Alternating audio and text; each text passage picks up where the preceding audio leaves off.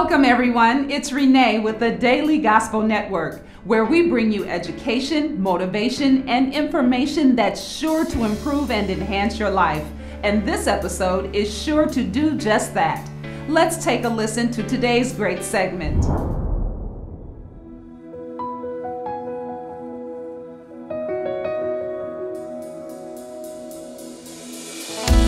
Our Father which art in heaven, hallowed be your name. Your kingdom come, your will be done in earth as it is in heaven. Give me this day my daily bread, and forgive my debts as I forgive my debtors. And lead me not into... Hello everyone, welcome to I Think with gospel artist Tâmbourine. We are here today to bring you something brand new. She's an intercessor and she's amazing. Her name is Simenè Walden, and she is going to be joining us shortly. She is so amazing. She's a prayer warrior. I mean, it is just such a pleasure to meet her, and I know that you guys will feel the same way. So we're going to get her in and get her on the show so that she can share her journey with you guys. It's such an amazing journey. Such an amazing journey. I mean, this woman right here, I tell you, she can pray over me any day. And I know that you guys will feel the same way. So I am just so elated and so excited to have her on my show today. And so we are just going to allow her to speak about her worship, her experience, and we are just excited to have her here. So without further ado, I want to introduce to you Miss Simenè Walden. Hello, how are you? And welcome to the show. I am well. Thank you so much for having me. Oh, no, it's a blessing. It's a blessing. So you were just introduced to the world. I let them know who you were and what you do. So in your own words, tell us who you are and what you do for God. So my name is Simenè Walden. I'm an educator and a speaker, but I just recently became a spoken word artist, a gospel artist, releasing a prayer where I wanted to reach the hearts of people so we can get back into a place of intimacy with God. So that's who I am essentially. Okay, and why did you feel like we had lost that space of intimacy with God? I won't say lost that space. I think that a lot of the older mothers and fathers that we knew to be people of faith kind of died away, and I think that as the new generation rose up, that a lot of them just didn't take hold to that unless it became something where there was a problem, there was an issue, and they needed God. But to really cultivate a prayer life, I think that was not necessarily established with this generation and the generations that are coming. Okay, all right. So tell the world about Simenè Walden. How did you get started with this wonderful prayer of yours? So, probably a couple years ago. Before, probably 10, 15 years ago, I used to watch a lot of prayers online on YouTube when I would be going through things, having hard times, or just when I want to just lift myself. I would Google prayers on YouTube, and so I found he's since deceased now. His name is Nathaniel Simmons. I would follow the racists out of Chicago, and it would just like get into my spirit, and I would literally copy word for word what Prophet Nathan Simmons would say, and I would pray those prayers as my own prayers. And it wasn't until certain things come in your life where you don't have time to go and find and regurgitate a prayer from somebody else. You're praying from your soul about your situation, your right issue. Yes.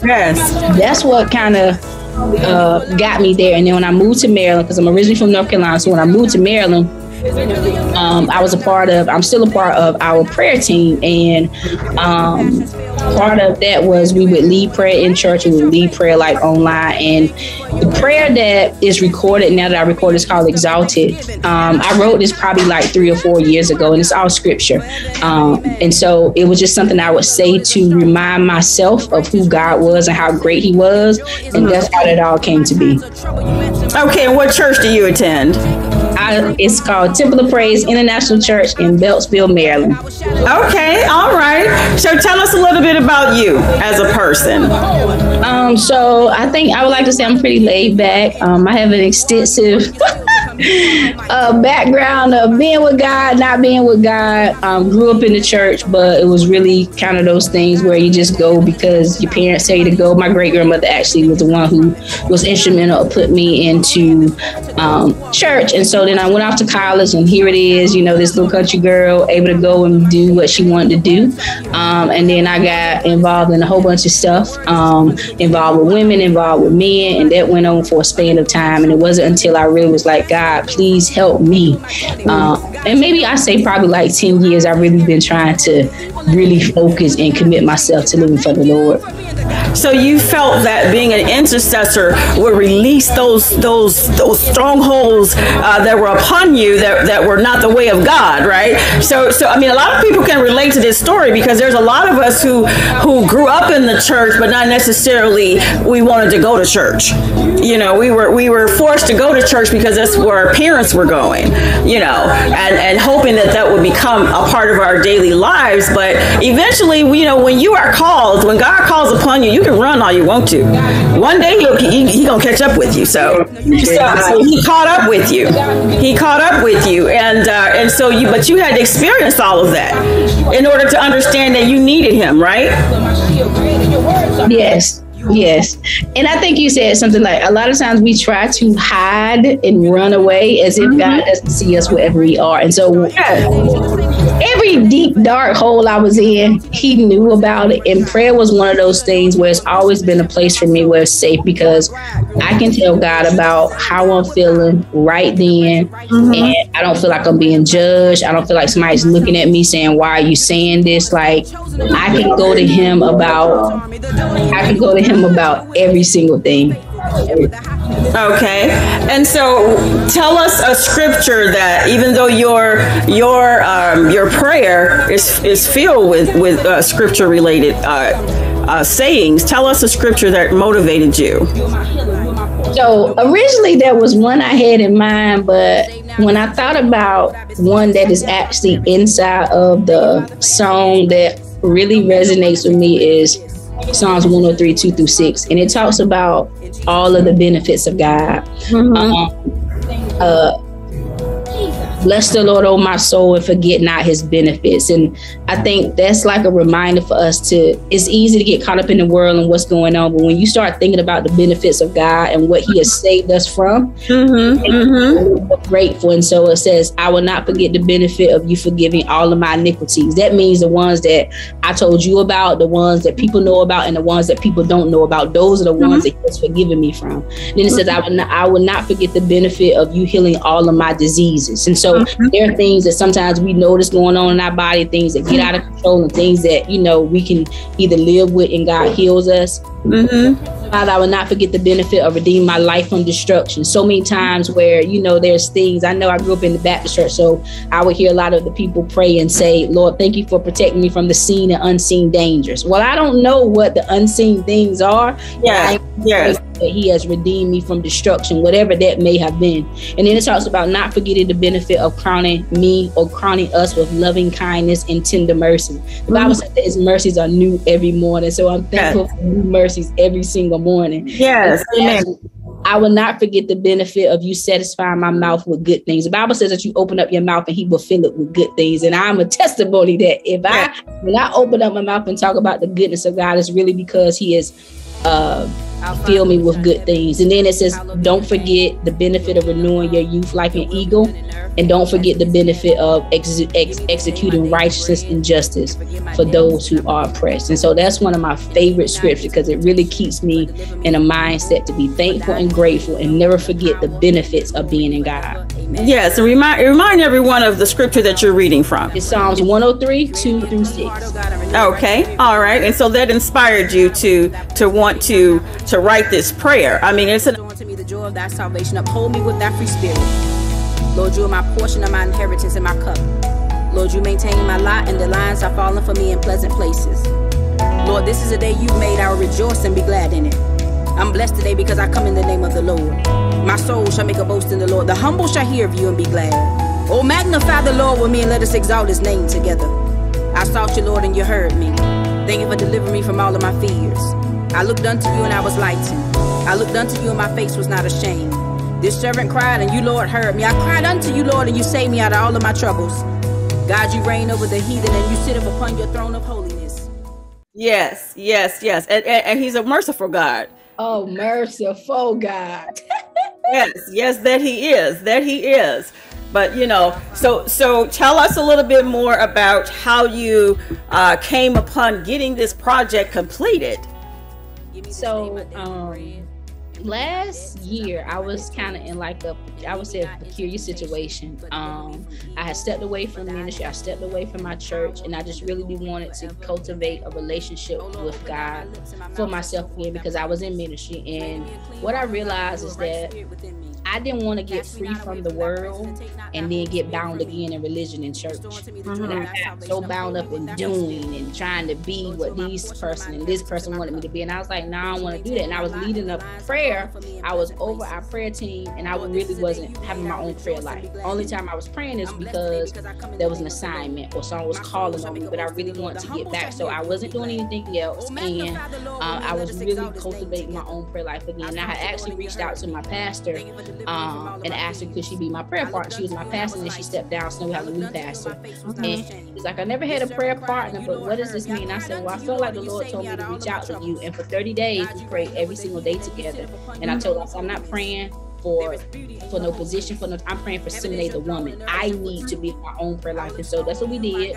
And one day I was scrolling on our Instagram, and I saw todddulaney saying that, you know, he was releasing dulaneylandmusic if you want to record something. I'm thinking, well, I don't sing, so let me see. So I saw it for a couple of days, and I even actually told my pastor about it when I said, I think that, you know, I might reach out to this guy about this prayer that, you know, I used to do when I was praying in church. She was like, okay. So I reached out to him. I sent him a inbox. He said, if you have questions, to inbox him. So I inboxed him, and he was like, well, you know, we're a Christian company. He's like, it's not been done with our company before, but yes, we can do it. And so I was the first one to release the intercessory prayer from dulaneylandmusic. And then since then, of course, other people did it, but that's really how it all came to be. Okay, so a couple of questions came in for you. So what, give us a definition of what you would define an intercessor to be. An intercessor is somebody who prays the heart of God, the will of God. And when I say the heart of God and the will of God, is praying his word. Like, I'm all about praying his word. Like, of course, I go to him with my own issues and my own troubles. But then I also try to go and search out, what does the word say about that? So whatever I'm going to, I try to go and find the scripture to match it up. If I can't find it right then, I'll go back and look for it. So someone who can pray the will of God and the intent of God, using the word of God as their resource to back up what you're asking him for. Okay, and as an intercessor, are you interceding for other people? Yeah, so as an intercessor, you absolutely are interceding for other people. And I think one thing about an intercessor is that you're a person who gets answers. Like, you're not just somebody that's talking, but God actually answers the prayers. You see that God is answering these prayers. So you pray for yourself, you pray for other people, and of course, you always work with Thanksgiving at the forefront of whatever you're asking God for. Absolutely, absolutely. So are you? Is there a position that you hold as an intercessor in your ministry? So what they consider at our church, they consider HODs the head of the department. So I will be considered the head of the department of the prayer team at my church. Okay, okay. And how often are you involved in that? We have our group that we meet with all the time. So every second and fourth Friday nights, we pray at midnight, and then the fourth Friday nights we do it via Zoom, and so I lead those. And then of course there are times when I lead in church during our Sunday morning prayer times or Friday night prayers. I'll lead, or sometimes I'll do Bible study. So what we want to understand from you is, when you are praying for other people and interceding for people, how does that make you feel to know that they trust you to be able to break through their prayer, break through their needs, to get to God for them? It's a very humbling position to be in, actually. Yeah. Me of all people that you want to come to me and ask, and it's not even just outside of my position, because I never really shared what I just shared with you about being an HOD of my department. People just know that I start praying for the academic system, you know, that I pray sometimes online. So as far as my position and title, people don't come to me for that, but it's because they know that I will pray. And so it's very humbling for people to even open up and share the deep things that they got going on. And it's like, God, I'm coming to you because these people trust me. Answer for them, because now your name is on the line. Answer for them. Yes.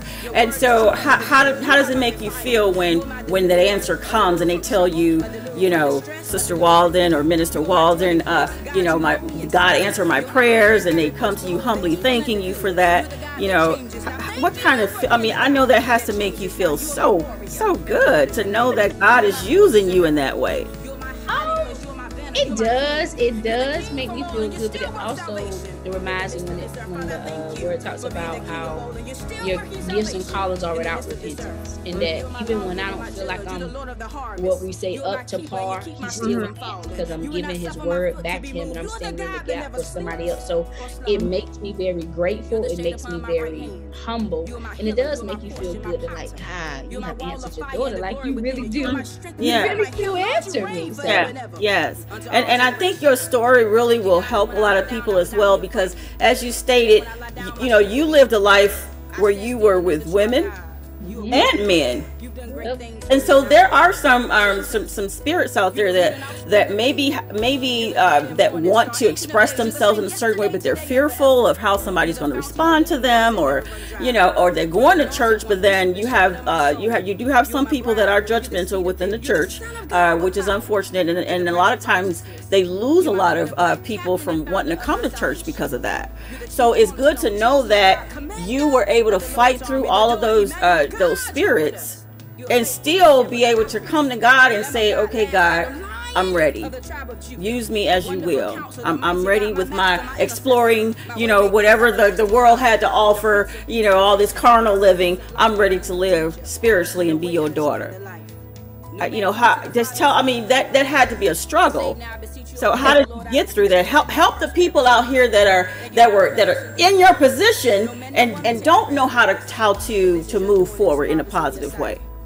So, one thing that, and I think God took me this route because when I first, you know, wanted to really get into the church for myself, I was probably maybe 29, 30. So, you know, I was very tomboyish going to church, and I was around a lot of very, you know, feminine, pretty women. And so I met a lot of resistance. I met a lot of looking at you like, you know, don't come over here, as if like I was trying to talk to these ladies, but I really was just trying to find a model around where I was to help me get from out of there. And so there were times when I was upset, there was times when I was sad, there was times when I was mad at the church. But because I was already low, it was like, I'm not allowing you people, you ladies, you women and men to stop me. And so I'm pursuing God. And so I was able to work through some of that stuff because it was like, I'm not really here for you anyway. And so that made it more intentional. That's why I would go find stuff on YouTube. I would look at YouTube videos and I would look at YouTube sermons. So when I couldn't find it at the church, or I felt like I wasn't getting it there, I would just go Google sermons and go Google prayer. And that's when I was able to really open up my heart, and I could tell God, these are the things I needed. And surely, but slowly but surely, he started bringing people in my life that aligned with what I was asking him. So it's like, don't focus on people. The Bible says that some trust in horses and some trust in chariots, but I trust in the name of the Lord. And so at some point, the Bible says the arm of flesh will fail you. And so when we realize that, man, the most well-to-do, good-hearted people can let you down sometimes. I started focusing on God and saying, send me people that can help me right now in my situation. And so it was hard, because you're thinking, man, you come into the church, people say come as you are, but when you really show up as you are, they looking at you like, well, what's wrong with you? And it's thinking like, okay, whatever. And then as I grew out of that, there was other times I felt that opposition, you know, years after that. But it went back to my remembrance that I'm here for you, God. Like I'm chasing you. I don't know what's up with these people, but I want to chase you. And what I don't want to do is I thank you because now I don't want to do to those people, to other people, what they did to me. And see, and it's amazing because God knew that you were sincere. You came to him with a sincere heart. And that's why he opened up and listened to you and allowed those people into your life to be able to help you because he knew that you were sincere. Okay. And you know, I'm sorry. It's okay, go ahead. And that's why I was saying, like, prayer is one of those things where it's the most non-judgmental things I could do. I can go to God and tell him anything. Yes, yeah. And it's something you mentioned, you know, you said, come as you are, but they look at you like you're crazy. So there, we have a pastor on the show that his showcase is going to be coming up. And we talk about that, you know, coming as you are. And some people get that meaning messed up. You know, they think, oh, come as you are means some jeans and a shirt. And, you know, we're not talking about the physical. We're talking about the spiritual. Come as you are. Just like you said, you know, don't look at me like I'm crazy because I'm living this lifestyle. Help me. I'm trying, you know, I'm trying to get some help. So you would have some people that will pull you over into the carnal life because you feel like they're more attentive to you than the church people. Yep. Okay, because they're not looking at you up and down. And that's one of the things that we have to learn. And that's why I want you to share what you went through, because people in the church need to understand that too, that we cannot push people away that's coming to us for help. Right. We have to be open and understanding and listen. And try to, and if you're coachable and if you're approachable and you are seeking it, like no one was forcing you to go, you were seeking it. Yes. Yeah, you were wanting it. So, and I applaud you for going after it like that, because look at you now. Look at what all that drive did for you, and it can do that for others. And I think about, you know, there were times when I would reach out to, you know, different people who they would tell me that they was praying for me, or I would just say, can you just pray for me? And I know that when I was not praying for myself, and I know that somebody had to have been praying for me. I'm a recipient of answered prayer, and so to be able to uplift and encourage somebody through a prayer, that's like, for me, it's like the least I could do. Yes. So, do you play any instruments? So I played the trumpet in middle school, but no, I don't play instruments now. No? Okay. So we're going to play the I Think game. So we're going to go through some scriptures with you, and you have to fill in the blanks. Okay? All right. So I'm going to read some of the scripture, and you let me know what I'm missing. All right. Okay. I'm reading from Psalm 95, 1 through 6. Oh, come, let us sing unto the Lord. Let us make a voice. All right. Ding, ding. She got it. Okay. All right. Next one. Okay. Next scripture. Oh, come, let us before the Lord, our Maker. Come, let us adore the Lord. What did you say that scripture is? Oh, come, let us and bow. Let us kneel before the Lord, our Maker.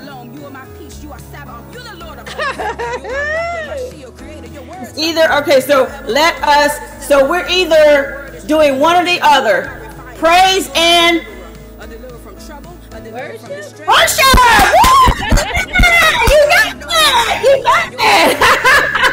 You got it. Okay, one more. Okay. For he is our God, and we are the people of his. Yay! So she got it, y'all. She got it. All right, good job. Okay, so is there anything that you want to leave with everyone around the world? Because being an intercessor to me is serious, because this is how we get our blessings, y'all. So you know, we have to pray, and we got to pray hard. And I'm telling you, this woman can pray. Oh my goodness, this woman can pray. You guys need to get her prayer It is, I mean, amazing. I mean, it just really just ate through my skin. I mean, when I was listening to it, I couldn't do nothing but get up and just go give me some tissue. I was crying. I couldn't help it. I just broke down. I said, oh my God, it sent me straight into worship. So if you are wanting to get up in the morning while you're getting ready for work, you just need to get that praise out before you get to work or wherever you're going, I'm telling you, you need to get exalted. You need to get this, because this prayer will get you through anything. Anything. It's one of those type of prayers. It will get you through anything, and I mean that. What do you want to leave for the people? When you think about, when I think about exalted, it's really lifting up the name of God. And there is no situation, there is no circumstance that you will go through, that you will experience right now, that God will not be there to lift you. And when you just think about the goodness, just a small window of goodness of the Lord, it will put you in a place where your problems will be very small and God's goodness will be very big. And so always focus on the goodness of God and always exalt his name, because it will put you in a space where you'll be more grateful and thankful than you ought to walk around and be sorrowful and into pain. Yes, well, we thank you for being a vessel for the Lord, and we thank you for wanting to do it so do diligently. I mean, this is just a blessing. You're going to be a blessing to many people. You know, your life is going to touch someone else's life, and they're going to say, well, if she can get deliverance, so can I. And if she can push forward and seek it, so can I. And that's what we need. We need examples. We need good examples, good role models in the church today. We need people that other people can look at and say, I want to talk to her about how she did that. Wow. Yeah. And you're one of those people. Amen. One of those people. I thank you. One of the things that really has helped me with just thinking on the goodness of God is that I've seen him do so many things. Like even tonight, my friend called me and I was like, hey, and he was like, you sound as happy as I was when I talked to my mom. But such and such passed away. She's our classmate. And so we was just talking, and I was like, well, I'm gonna come over here. So I'm not even where I was supposed to be. But I know it's a reason that I was supposed to be here. For him to hear it, and then two, for me to put my eyes on God and say, God, I thank you for another chance, and God, I thank you for another day.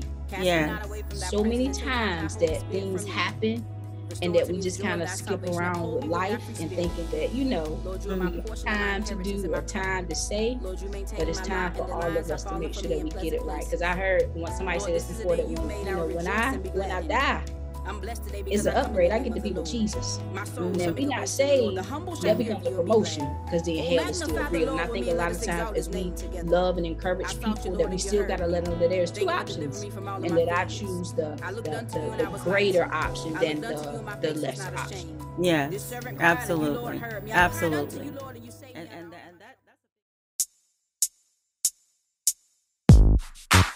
Hey y'all! What y'all want to talk about today? We can talk about music. We can talk about new artists.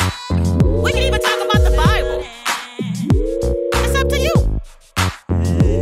What y'all think?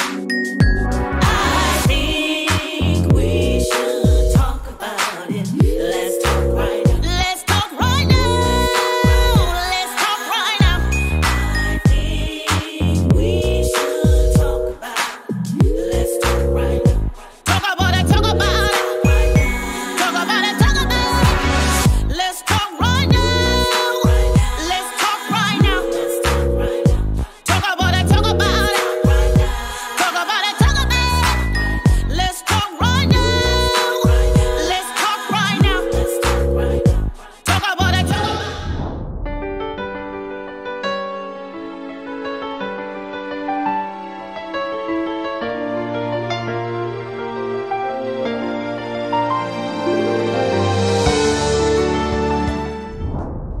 I hope you enjoyed this segment. Join us next time for another great episode. If you would like to find out more about this show and its sponsors, Visit them on social media. Meanwhile, stay tuned to the Daily Gospel Network for another great segment.